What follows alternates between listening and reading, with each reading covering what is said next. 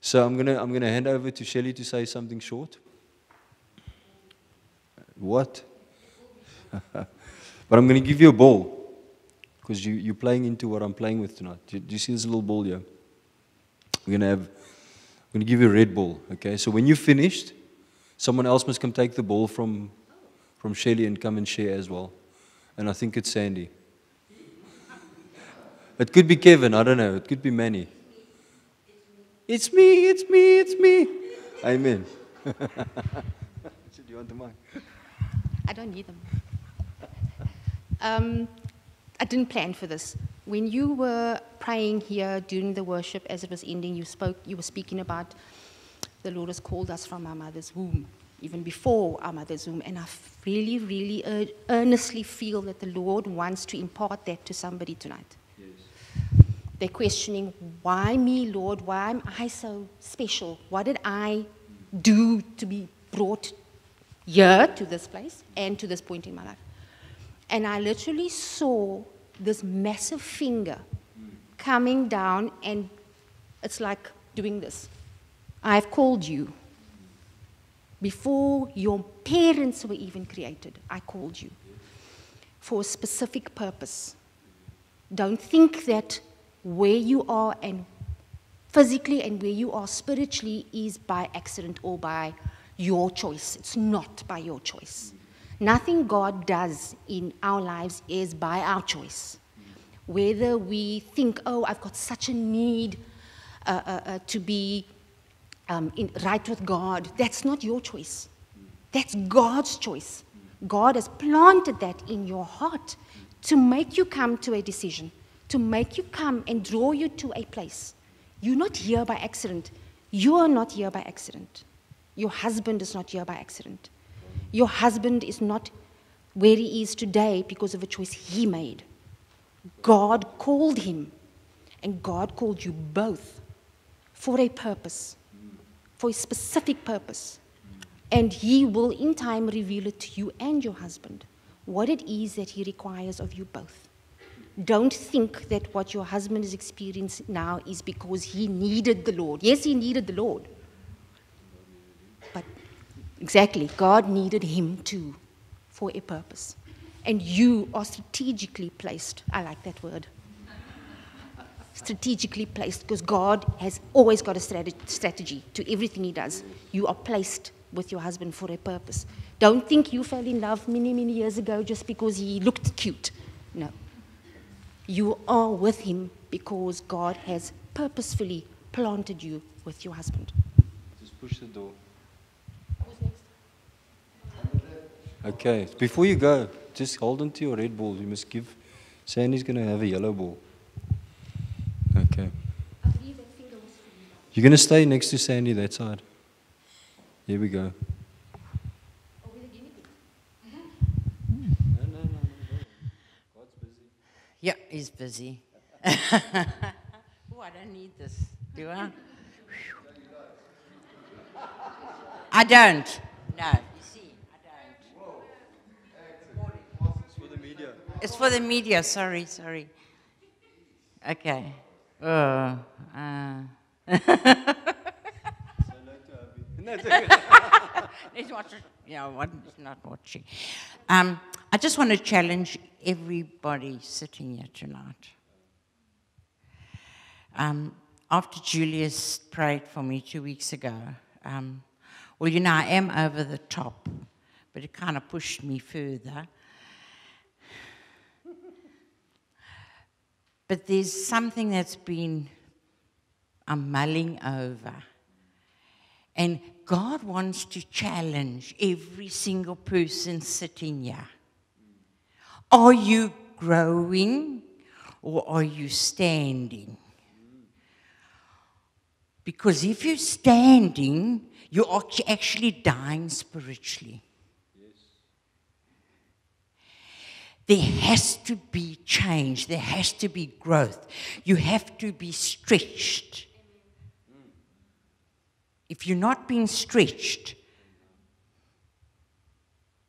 then you're dying spiritually. I mean, I've been walking with the Lord many, many years, grew up in a Christian home.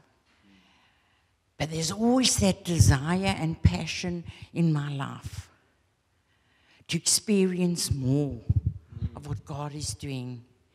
Because, I was actually thinking about it this evening. If you think about it, Jesus actually said, you will do far greater things than I have done. He healed the sick. So what's happening? Why aren't we doing it? It's because our mindsets are saying, I'm okay. I come to church, I'm saved, I'm going to heaven. But you don't live an exciting Christian life. You plod along. And please, I never want to plod. Never. I don't think I ever will. Anyway, let me share on what happened because I think that's why Julius called me up there. When he prayed for me, God said to me, you've got to impart. Because if you don't impart what he's given you, it's going to die. As you give out, so you get more.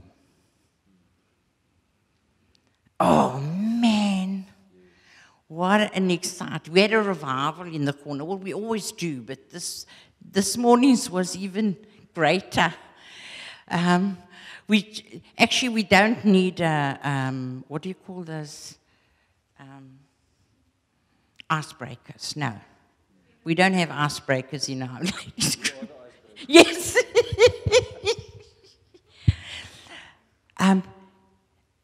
It was so powerful to see the hunger and the thirsting. The woman was so ready and open.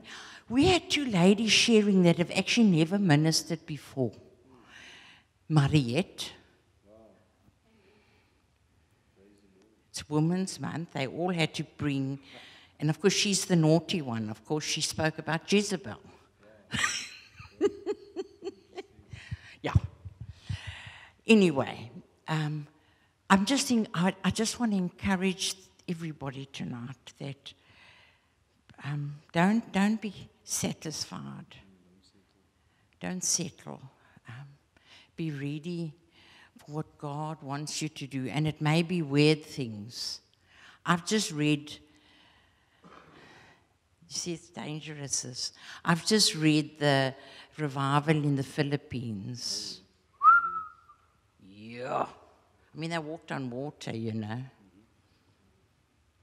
Their water was turned into wine,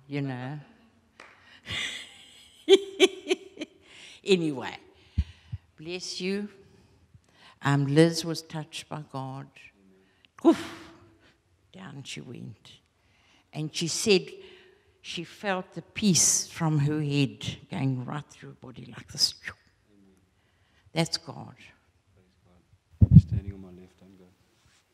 Stand by Shelley. Okay. I'm prepared to pass on. Amen. Anybody wants to receive. Receive. There we go. Shelley's receiving. You want the wine, what? Who's coming for the green ball? I've called up 2 people.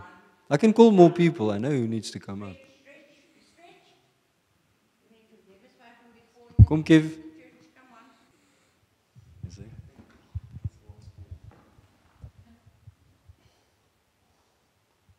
Stop making excuses. God's got you where He wants you to be. He's not waiting for your future for you to be able to touch those around you. So often we wait for the big breakthrough or the calling to ministry or the pulpit to actually do something for Jesus. But every place that you go, you are the Bible to those around you. Amen. And there's someone here tonight specifically that needs to know that they are a daughter of God. Stop holding on to your past. There's nothing that can separate you from God. Nothing. So stop thinking you're not good enough. And that's for everyone. Stop thinking you're not good enough to do what God's got for you. So often we eliminate ourselves before we even get started. So be encouraged tonight. Remember, God knew you were going to be here tonight. God knew where you were going to work. God knew where you were going to walk. So stop doubting. Just think about this. With God, everything is possible. That we're too scared to start anything. I believe God's spoken to someone specifically to start something. And you've just been putting it on a back burner for about 2 years already. It's a long time. Time is coming. You need to touch those people God's placed on your heart. Auntie Sandy, it's going to tie to you as well. Specifically, I'm feeling it's tying to you. So whoever God spoke to, come speak to Auntie Sandy afterwards. She'll give you the wisdom that you need. Amen. Staan op met Auntie Sandy. Dankie. Yellow. This one's got a bite in it. This must be one of the kids that were hungry in kids' church. Decided this is an apple. Was it Jeremy? No, definitely not. Who's coming for the yellow ball? Yes, he doesn't want to get there. Don't you know Clint? Clint Gianni, he's from the Roman Empire. Yes, I'm Italian. He's Italian. Here's the yellow ball, the bitten one. Lovely. Always broken. Funny that he took the bitten one. I know his story. Yeah. Hello. Good evening. I've been close to God. I've been tight with God. I've been through the experiences of God, and I ran away from Him for many, many years. I came to church on Sunday, and Pastor Jesus told me to, in his sermon, to run back to Him because I thought I could sort all my issues out by myself, which is not good. I'm very, very happy tonight. I'm very proud tonight. My eldest daughter, Shukara, right over there, 22 years old, has come to the house of God because last week, Wednesday, the enemy came and distracted, and that's what he does. So I'm very, very happy and I'm very proud that she's here tonight so she can learn that God loves her. Right? God loved me.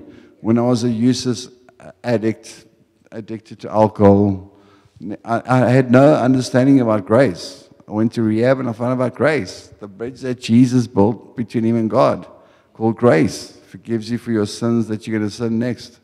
That's what saved my life in rehab.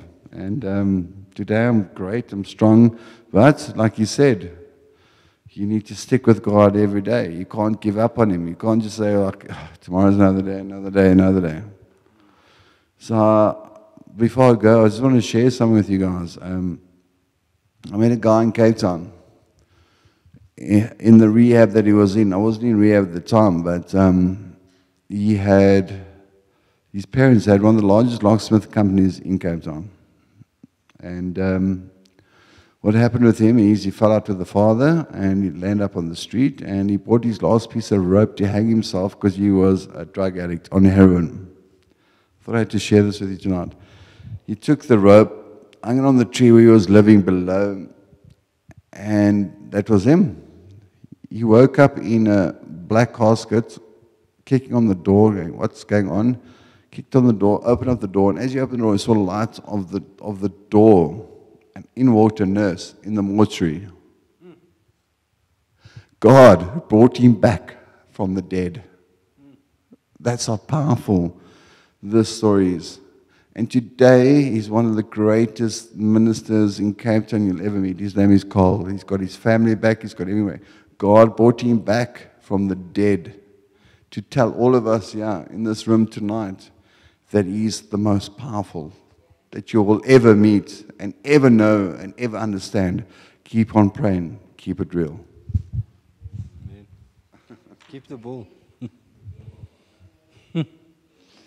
Clint, before you go, anyway, Clint, the word Kevin had and the word that we shared tonight was also for you and your daughter, Kiara, is that restoration, is that God has an identity for you because it's in Him. And nothing's impossible, even though there's obstacles in families, right? There's obstacles in families. I have obstacles in my family. Look at them, my kids, you know. But we've had obstacles in growing up. We've had obstacles with our parents, with our grandparents. Our parents had obstacles. There'll always be obstacles in families. But nothing is impossible to overcome. Kiara? Nothing. Shikara, sorry. Shikara. There, I got it right. Thank you. Thank you for correcting me, Father. Shikara. Sorry for messing up your name. But God has really got you. And when Kevin said that, I knew it was for you. That one about identity, finding God, knowing your Father. Not this Father. This Father is imperfect, and you know that. Isn't it true? Shikari, he's not perfect, but our Father in heaven's perfect. And you know what? His love perfects everything in us.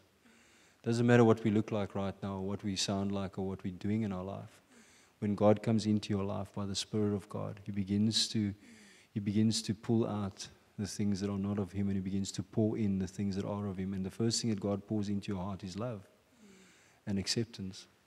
And He pours that in to say that you have a plan in life, but God's plan is greater. And God wants to put that plan into life. And nothing's impossible for God. Things might look a bit difficult right now, but nothing is impossible for our Father in heaven. And He loves you just the way you are. And you know what? Listen to Dad next to me. Exactly, that's what I've been saying. But God knows, even with Clint, he needs a lot of grace. That's why he got that word grace at rehab. Amen. So the same with all of us. We all need grace from God. We all need God's acceptance. We need to know that He's there as our Father. And you know what? We can't work our way to that place. We just have to have faith in to know that Jesus has paid the price for us. When we do that, we turn away from the things we are doing right now. We turn towards God. He begins to heal us of all the stuff. You know, there's a lot of stuff that happens in our life. A lot of disappointments. A lot of stuff disappoints us in life. And the things that disappoint us is the things that often drive us away from God. And that's what the devil wants. Is for the disappointments to be greater than the love that God can give you and the acceptance that God can give you. Now, I'm not saying this just willy-nilly.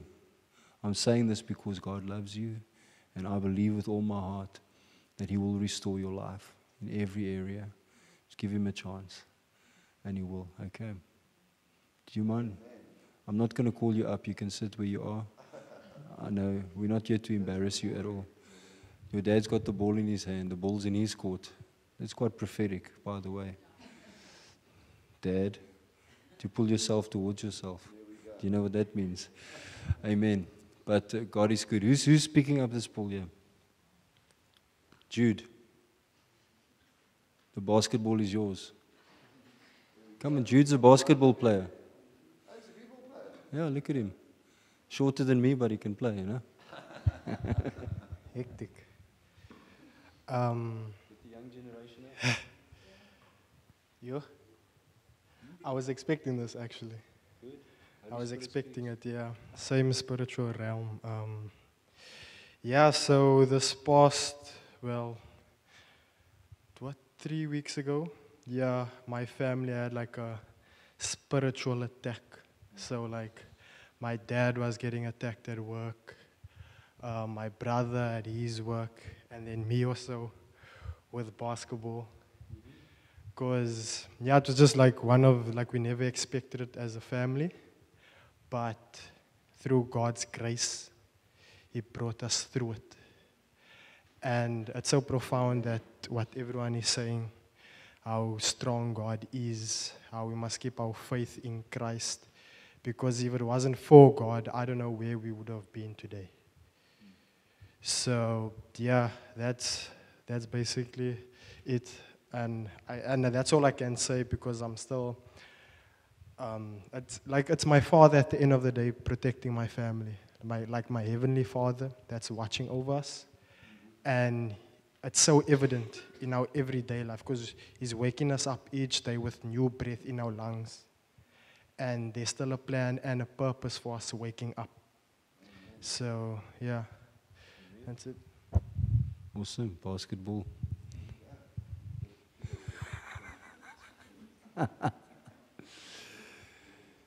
There's one little tennis ball left here. It's a yellow tennis ball. Who's fetching it? Last person. There's something happening in the spirit tonight, if you don't notice. There's impartation happening. There's ministry happening from each person's testimony of what God's busy doing in their life.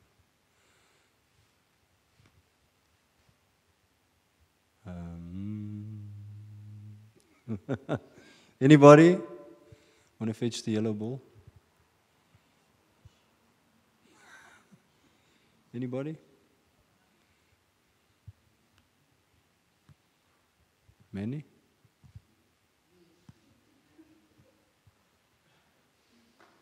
Emmanuel? Sure, you knew it. Yeah, can't hide. Eh?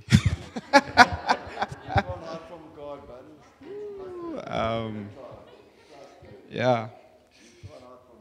No, not at all. Not at all. So today, I was sharing with Pastor Julius what happened after school.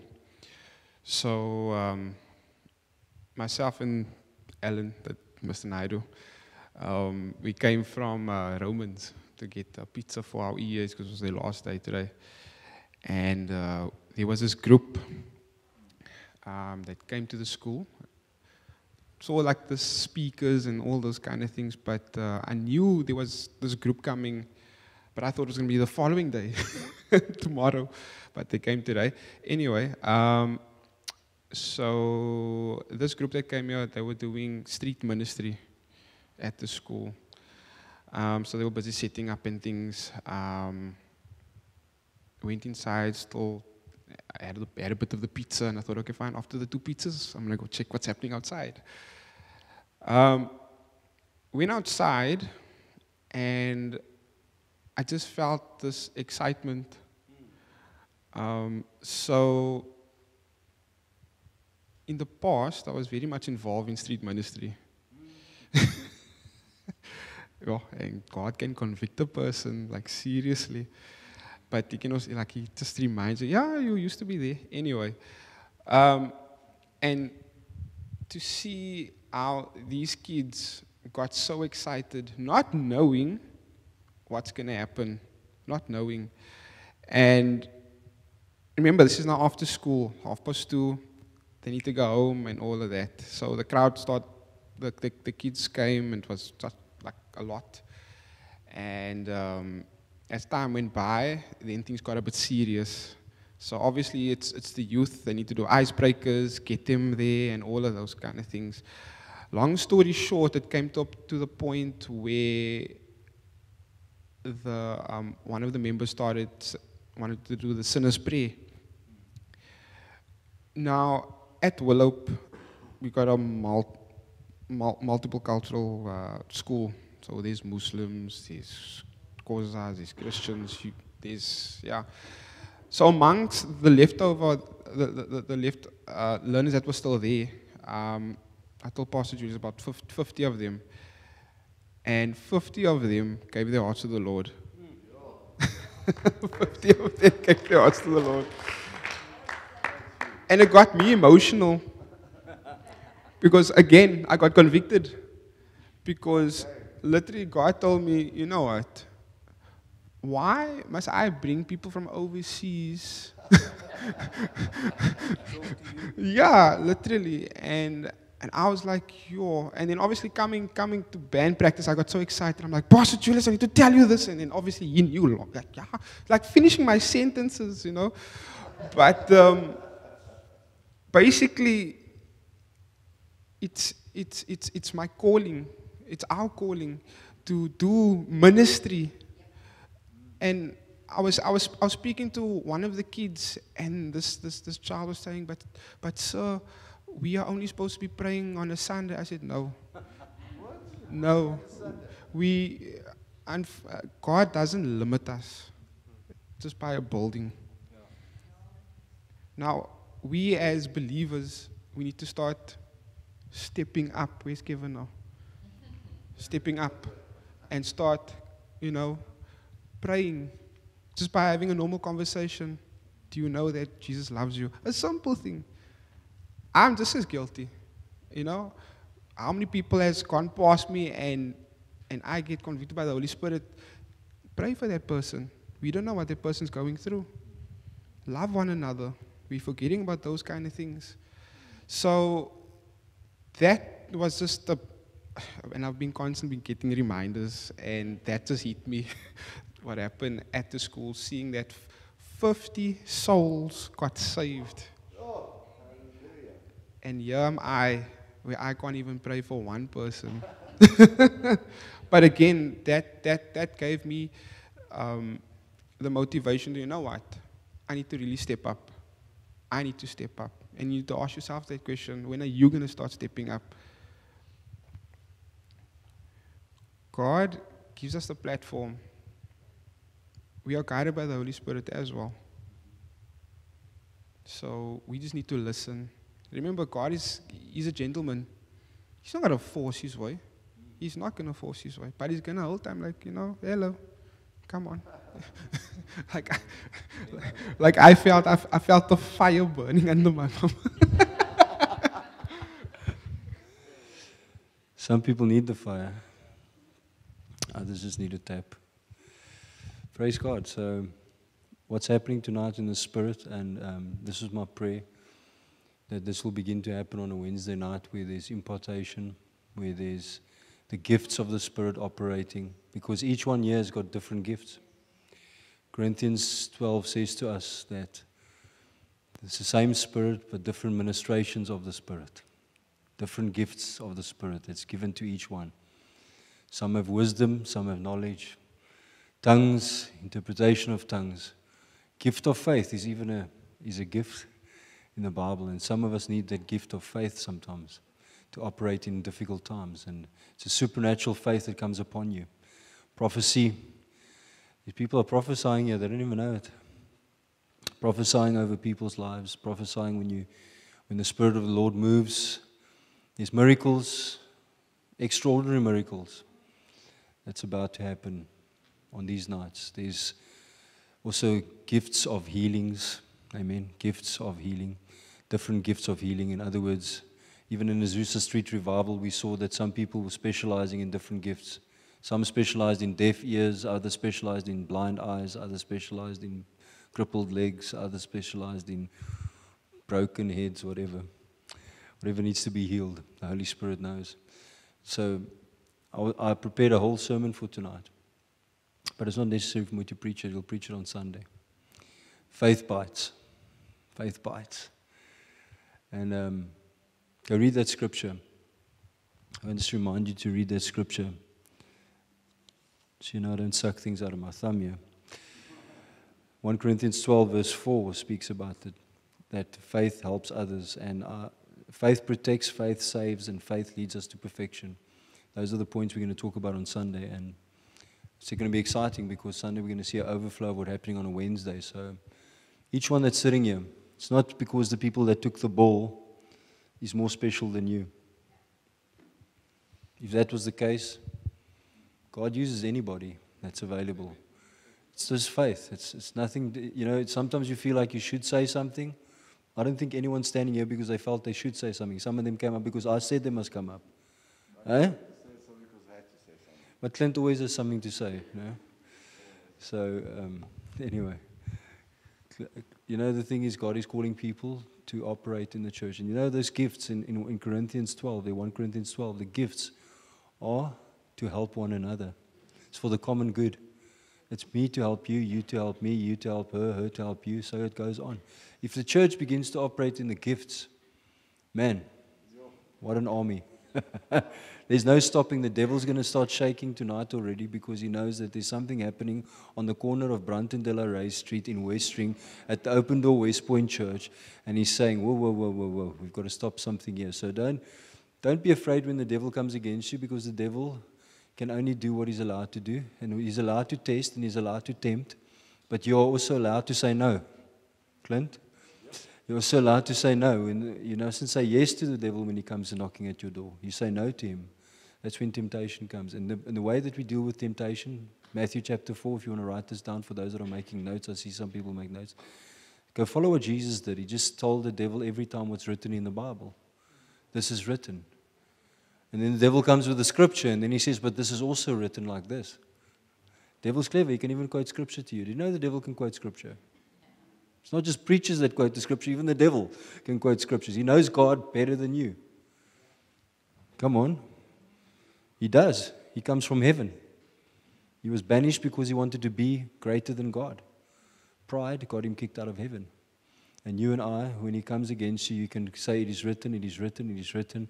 And when he sees that the door is completely shut, because 3 times that Jesus had to deal with the lust of the eyes, the lust of the flesh, and the pride of life. He had to deal with 3 areas of life.